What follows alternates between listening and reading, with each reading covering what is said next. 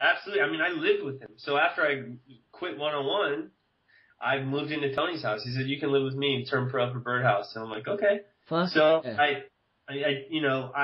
I remember being at Tony's house that time, and I didn't care about money except for the fact that I just know I needed to eat so I could skate. I knew we're always working towards like, yeah, we'll get money, but let's like also create opportunity and skate. But I remember Tony one night, I lived at their house, so I was very intimate with him and his wife and his household and his family. I was a part of their family, and his dad and his mom.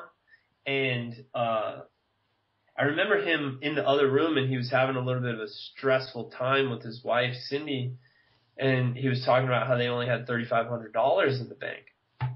And I was like, $3,500, man.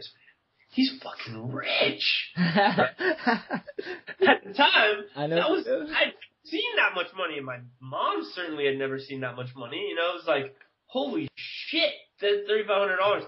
And, and I also thought Tony was so old at the time as well, and he was only 23. Right?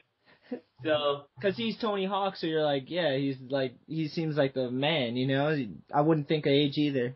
And the thing is, that's why I harken back to those days where I think about my perspective, where, this is my whole world. Skateboarding is my whole world. I don't care if it's big, small, medium-sized, whatever. It's the thing that I care about. So the people that are important in that world are important to me, and they're more than likely larger than life figures. So Tony Hawk may as well have been as big as Coca-Cola to me. And in my inexperienced mind, they sure as shit probably had the same amount of money, right? Yeah.